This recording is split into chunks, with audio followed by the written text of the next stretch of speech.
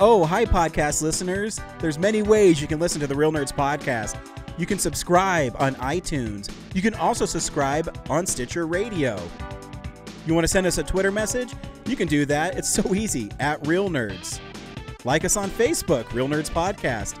You can visit our website, realnerdspodcast.com, where there'll be a lot of articles for you to not only read, but to listen to our previous shows. Do you like your stories told through pictures? Then you can also follow us at Real Nerds on Instagram. You can also call us, 720-6nerds5. Thanks for listening and enjoy the show. Well, a real nerd knows who shot. A real nerd can follow the plot. And a real nerd will give it all they got. Lights, camera, action. Real nerds. Welcome back to Real Nerds Podcast. I am your sometimes host, Zach, and with me is your much more regular presence on the show, Mr. Brad. I'm here. Brad, who are we here to talk to? What are we doing here? What are we doing here? We're doing a real interview with a filmmaker. Woo! Ooh, would it happen to be the director of a film that features one of the best puppet fights I've ever seen in my life? I hope so. All right. Well, I if that's the case, then I think we have the right gentleman in the studio. Please welcome Mr. Nick Roth. I am so happy to be here and be associated with a puppet fight as my main bullet point. Very few people have it, and Happy Time Murders. Not enough. And Happy Time Murders disappointed me so grandly that this made up for it. Okay, yeah, that's what we're hoping to do. We're really hoping to make up for the entire Puppet Master franchise. Look, Brian Henson had one job to do, which is make a movie as magical and dirty as his father might have made it, and he just failed. But you succeed in a place that he failed. I have a question to kick this off because there's a couple of things I noticed about the film with watching a screener in advance. Okay. What gave you the inclination to pursue a story this surreal? Like, what was the genesis of this? This is just how my stupid brain works. I don't know. I wish I had an answer for you that was like, we really wanted to plumb the depths of weirdness, but I was like, oh, it's a napkin. The napkin can talk. And then, from that, everything sort of like falls out from that. If you got a talking napkin, well, he's going to get off on cleaning up messes, right? Like that's, what else is a napkin going to be turned on by? That just makes sense. So it's actually quite logical. Like once you just sort of, I don't think of it as surreal, I'm just trying to make it make sense. I think that the entirety has a surreal functionality to it in the way you're playing with your visual spectrum, how you're playing with this ice shack with it's so small in the outside and big on the inside like a TARDIS. The mushroom sequence in general, like those are just like lovely things that I appreciate of a film that's not afraid to kind of go off into the irreverent. So I guess like when did the origin of it begin? Like when did you come up with this idea? Like because I saw that you made a short of this prior. We made a short.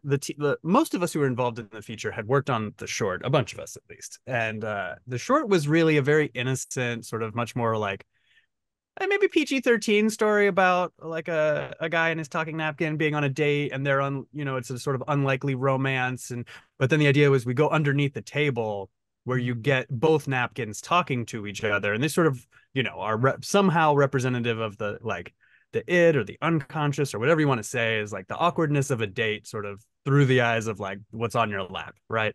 But there's no murder and mayhem and gore and nudity and all the things that we then were like, well, once we get to a feature, now finally we can have this napkin have an epic wire food duel and all the things that you want to have in the short.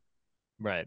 So when you come to the feature film realm, your next step point was basically to kind of pull into a interdimensional horror film.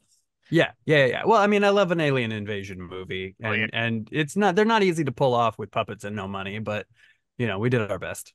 I think you absolutely succeeded at the goal there, because like something that I like about it is, well, one, the interdimensional aspect isn't until the third of the film. We may have to put a spoiler warning at the above because I don't want to It's totally fine. You know what I mean? Like, I don't think this isn't a movie that really relies on twists and plots to get you through it. You know what I mean? It's a comedy. It's Yeah, funny. And I think it's funny.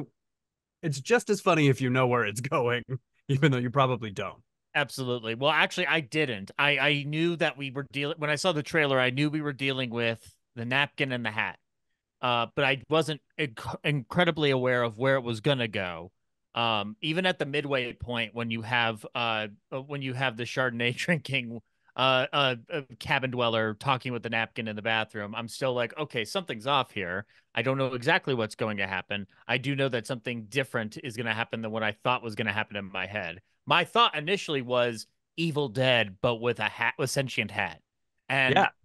it completely managed to twist my expectations, not the least of which with adding a government organization, which I love the line akin to the Men in Black. Yeah. I It's mean, not the Men in Black. It's just, but that's like, I feel like this is a pet peeve and a hobby horse of mine. Is like people in movies always act like they haven't seen all the movies because you don't want to like overly reference movies. It's like, but the actual CIA agents, they're talking about Men in Black all the time. You think they haven't seen these movies? Like that's probably that's their language, right? And so like I appreciate in movies, I try to write it, is that like this is how we talk, as we say, oh, it's like in this movie mhm. where whatever. So when she's gonna go explain to them who she is, she's like, it's basically Men in Black. You know what I mean? Like, just assume it's that. You know what that is. Everybody knows. It's better than having a grander idea of the mythos you're creating. Like you're not J.R.R. Tolkien. You're not trying to build like a mythology for England. You are very much trying to get us from point A to point B to make that point. Um, but I did have a couple questions about the way you made the film. Like, first of all, like it's an independent Sure. film. It looks like you guys had a lot of fun making it. Can you talk about the process of not just writing the script but directing it? With Lindsay Hahn, your co-director. Yeah, I mean, this was like, look, first of all, it's very, very collaborative. Like, I'm taking the writer's credit. I guess I wrote the draft, but like everybody really had a hand in writing and crafting it. We all kind of just made this thing together. We like, um, the whole cast, basically, the main cast, and Lindsay and I are like, we really wrote the movie, developed the idea, did all of that together. We all stayed in the cabin, and we were all living in this tiny little cabin while we made the movie. Um, and then like a lot of the stories just sort of like fell out from like, I don't know, we'll kill people in the order that we have the availability of actors. I think that makes the movie kind of unpredictable because it's like when you sit down to write a script, and this was also, I wrote this so long ago, it was early in my screenwriting career. I not that I know so much what I'm doing now, but I definitely didn't know then. So it was like between those things, I don't think there's no one could predict where the movie goes because it doesn't like follow a lot of the rules of screenwriting. And partly that's because it's like, oh well, we're losing Azure in 2 days, so that character's gotta die fast. Like, Yeah, or I mean, I die fast because I was needed in directing the film. yeah, So yeah. you know. I wanted to touch on that because you play. There's, there's a couple of characters that each of the characters has a standout moment, but your character and your character's like love interest that's being kept locked behind a door. Yeah. It was as very refreshing to watch this kind of like intellectual, this falutin intellectual in a robe, just and I love how he doesn't get out of that robe really at all, even when he's outside.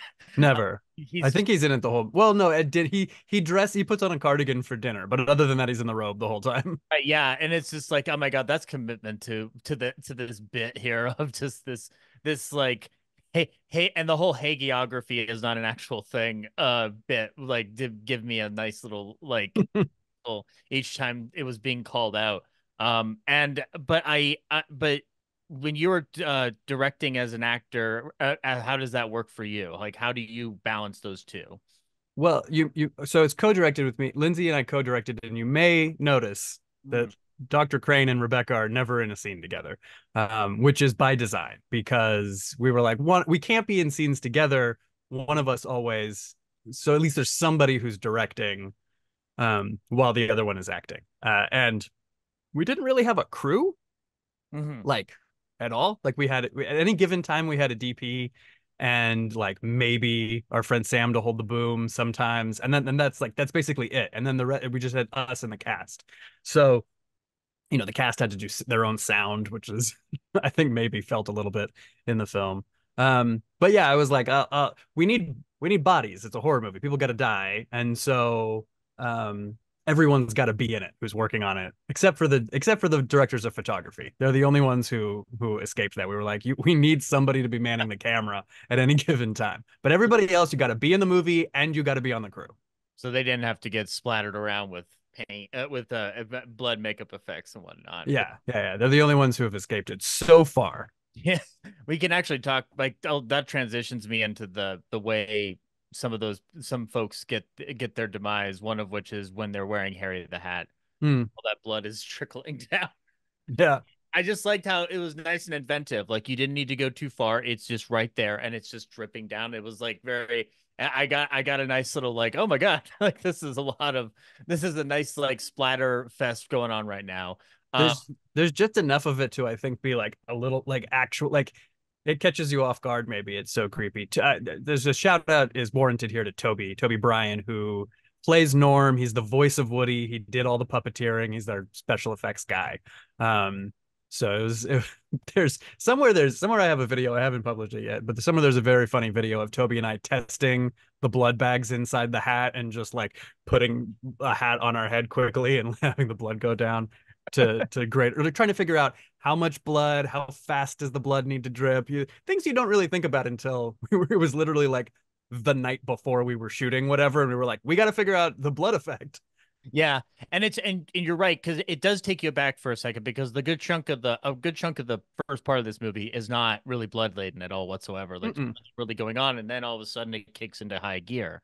And what I kind of noticed as I was watching it shift from those modes is that you were already from the get-go blending a couple of different films in here, and Oh you yeah. ashamed to do it through the score.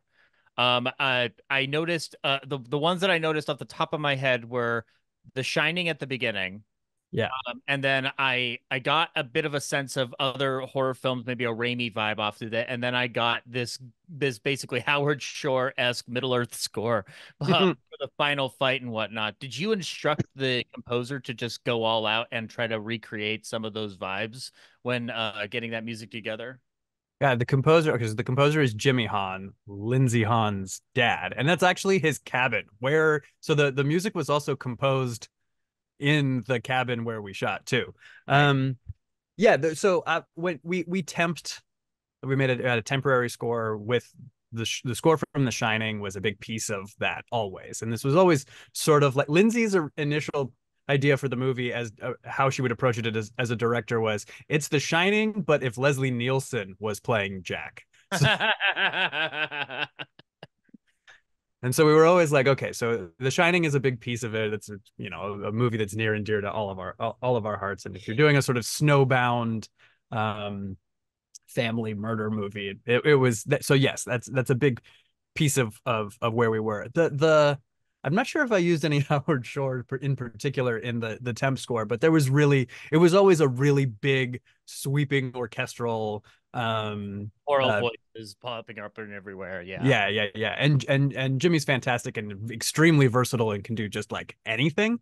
So I was like, I need you to do The Shining here. There's a little bit of this is got to get more like English patient over here, and then like giant orchestral. I think I used like some of the inspiration pieces I gave him were like music from the Star Wars video games because they had that kind of like epic fighty gigantic. So there's maybe a little bit of John Williams in there, if not Howard Shore.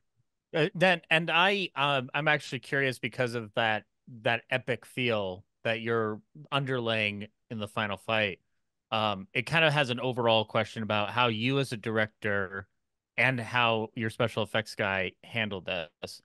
Talk a little bit about the puppetry and how you were basically kind of motivating yourselves around that function because it's one thing to have a bunch of actors and get your shots off on and make your day.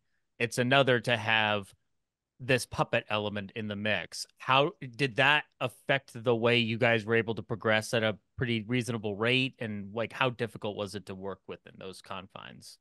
It's I mean, look, having the puppets are very rudimentary, right? Because they don't even have really like moving parts. I mean, Woody, who's one of the main characters of the movie, is literally just a napkin, an unaltered. He is a napkin. But then there's a lot of things that we did to sort of bring him to life a little bit more. I think that Toby's sort of hand. I mean, Toby's a serious puppeteer and a real puppet builder. So it's not like it was just like he's much better than if it was just me with my hand. Like, and I think Toby brought a lot of life to the character by doing, live recording the voice with the movements, and Toby really got into the sort of hand of it.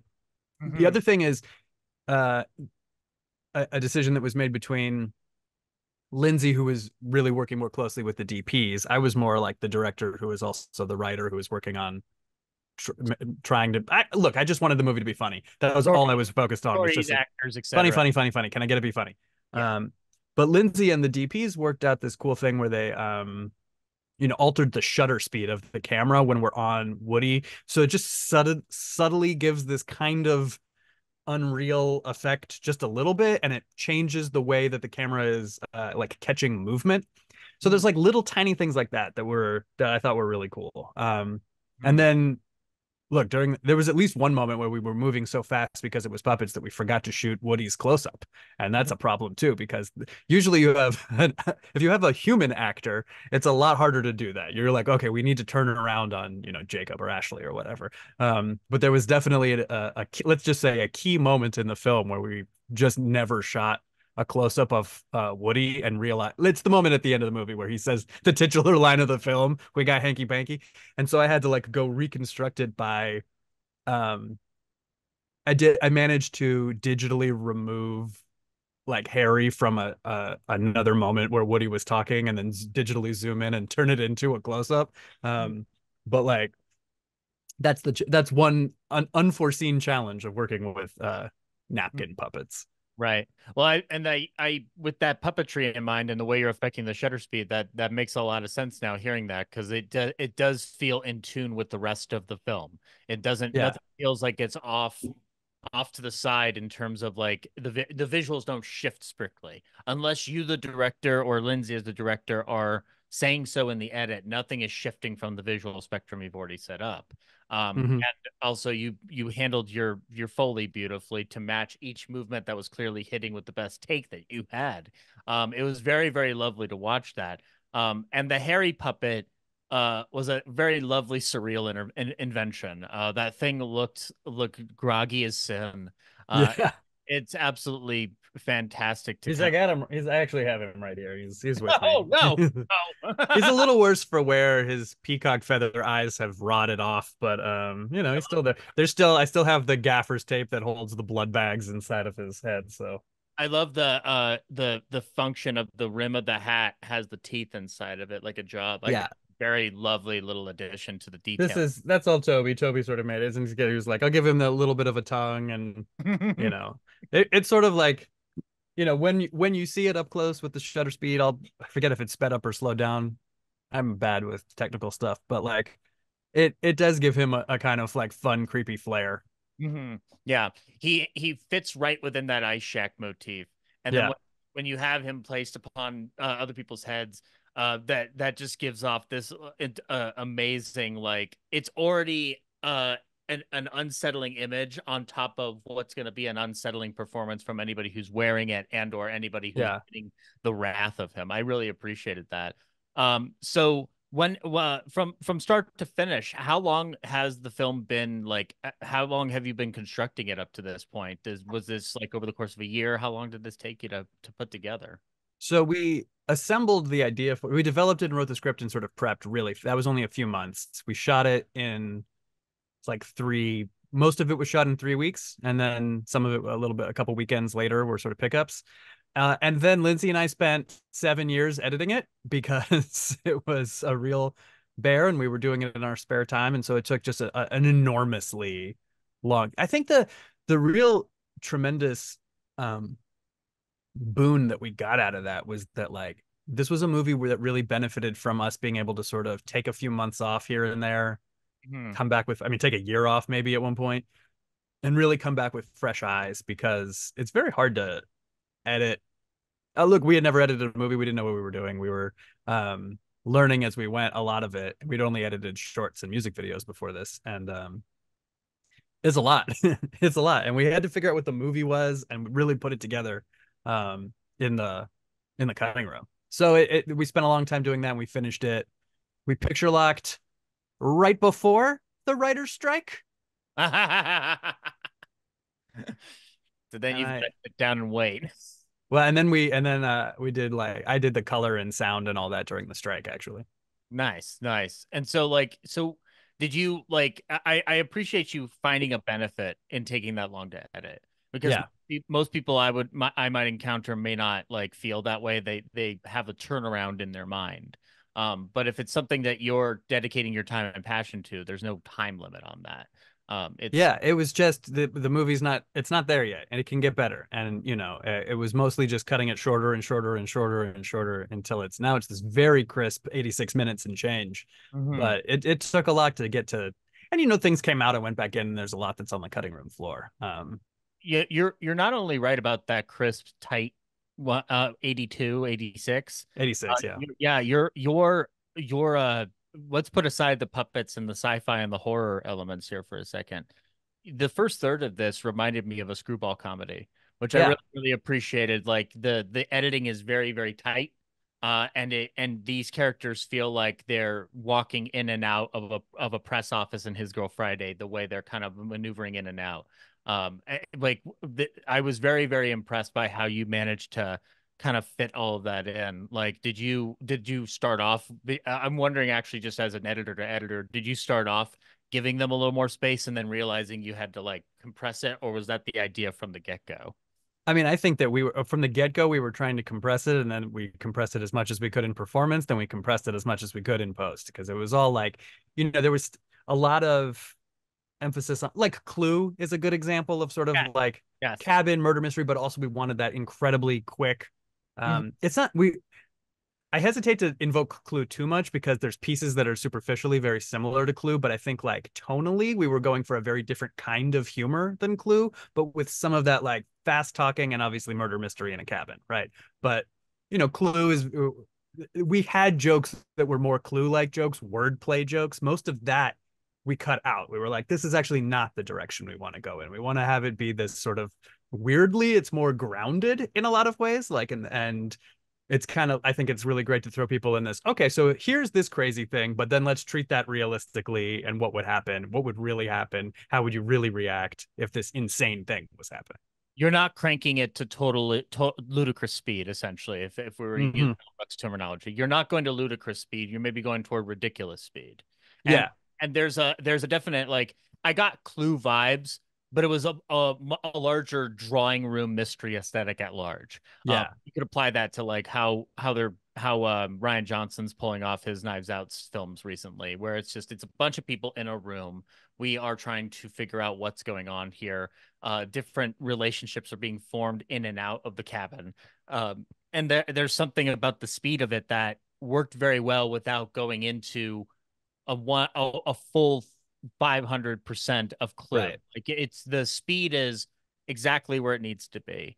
A thing that's always on my mind structurally is Jurassic Park, which is like there's a cold Jurassic Park opens.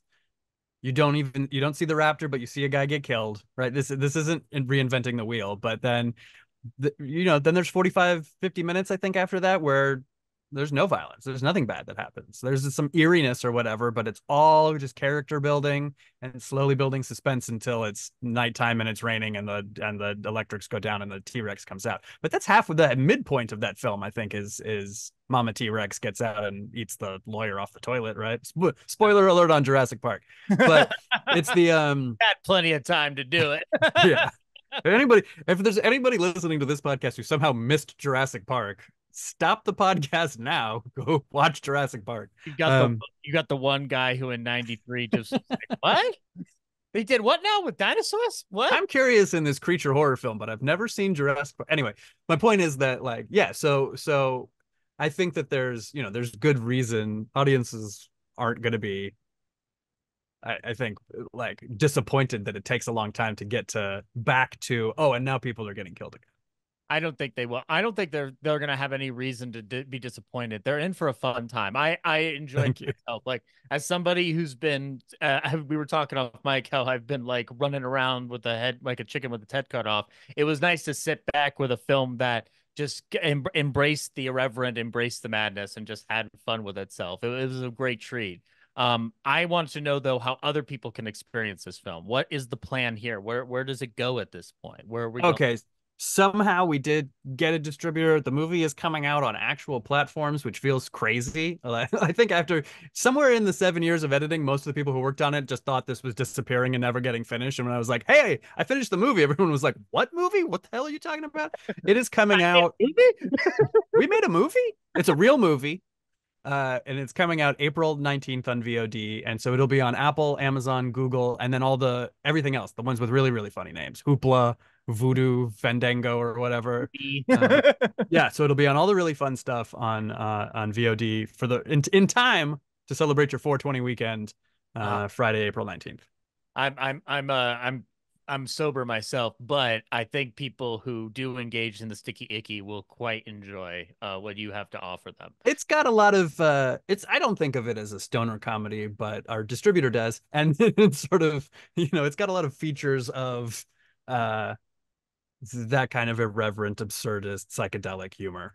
I think additionally, not just within that 420 vibe, I think you do manage to weave a fun tale of comedy horror that does have fun with its premise. Like the joy of making the film is all over the film. It's not, there's no cynicism involved. There's nobody feels dishonest on screen, and the film itself doesn't feel dishonest. So that honesty, I think, is going to bleed into people checking out the film, my friend.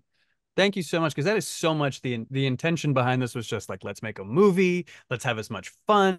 I feel like this movie has big people pleaser energy too, where it's like, I don't want to, like, we're so hyper conscious, we don't want to waste anybody's time. Everything has to be good and funny in it. Like, let's just make it the absolute best that we can. I think that there's a lot of times where super low budget comedy horrors, and some of them are great and I enjoy them still, but are like, well, this can be bad. Right. Like, or we can sort of own intentionally being bad, or call it parody and have that part be bad or whatever. And maybe that's like cynicism, like you're saying. Like, that was not our attempt. Our attempt was like, this movie is silly, this movie is zany, but we are going to commit 100% to making it as legitimately good as we possibly can.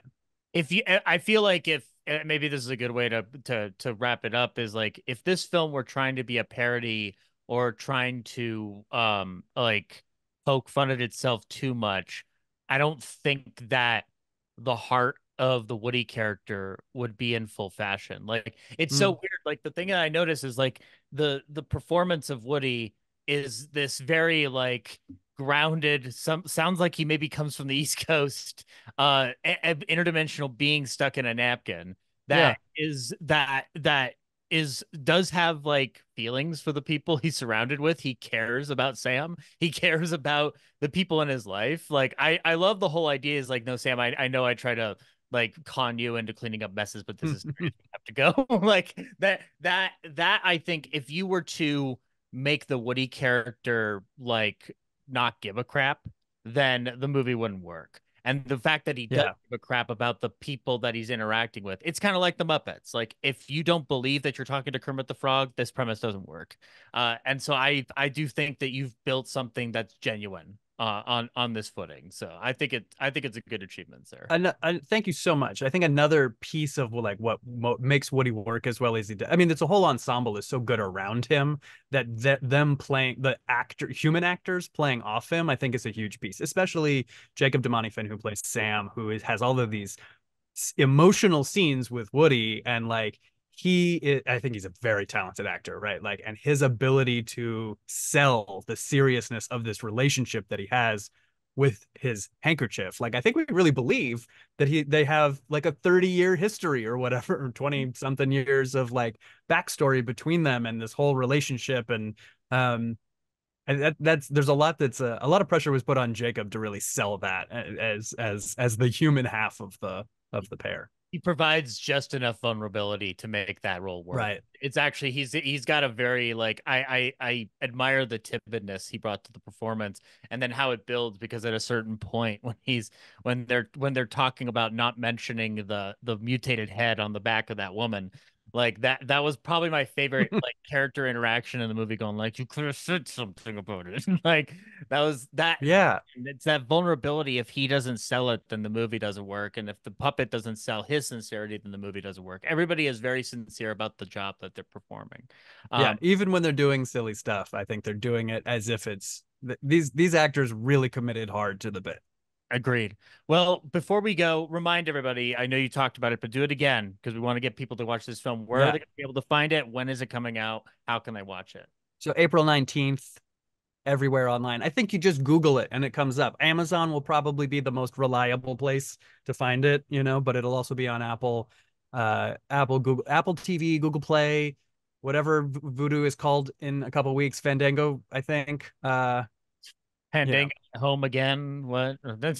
Homeward Bound, Fandango. I don't know. Whenever I want to watch anything, I just Google it now, to figure out where to watch it, because I have no idea where anything is. So yeah, I understand. I think probably people can do that. You can also find us at hankypankythemovie.com. And if you screw up and just type hankypankymovie.com, guess what? I bought both domains. So you're good. Hanky Panky Movie, not to be confused with Hanky Panky the Underwear, which is apparent. We didn't know this at the time. There's a big underwear company called Hanky Panky, so we're not winning the SEO battle with them yet, but hopefully one day. Never say never. All we got to wait for is either the film should blow up, but if it doesn't for whatever reason, we just got to wait for Hanky Panky Underwear to collapse under itself, and then they'll be gone. Yeah. Complete. Or better, some kind of partnership for the sequel, guys. You know what I mean? It could be Hanky Panky presents Hanky Panky 2. Is there a sequel in mind? That may be. Oh, the whole thing is in my head. The movie exists. It's up here, and it goes much harder. Let's just say there are more hats. There are more hankies.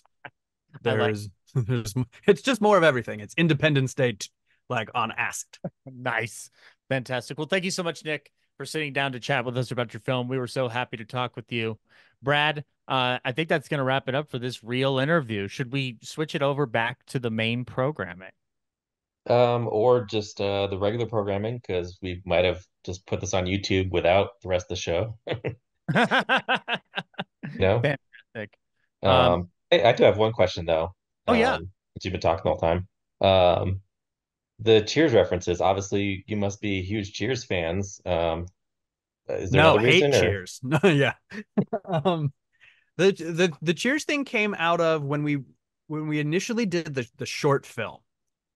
It was for one of those like projects where you have 48 hours to make a movie, and so we were like, okay, we got 48 hours, and we got a character named Sam, and I was like, I got to name all these other characters. I don't have time to name them, so I was like, Diane, Cliff, Carlo, Woody, go as a placeholder. But then once it was a placeholder, I was like, that's actually very funny. Let's commit to that, and just make every character in the movie named after the characters from Cheers. That is the end of where I think the Cheers references go. Well, you've even got the logo of the movie. But of course, the logo of the film it's the Cheers font, but then it flies in space like Star Wars, and it's got music that is reminiscent of The Shining. We're I think it's pretty clear we're all over the place movie buffs and film and television lovers who who very freely picked and chose all kinds of references.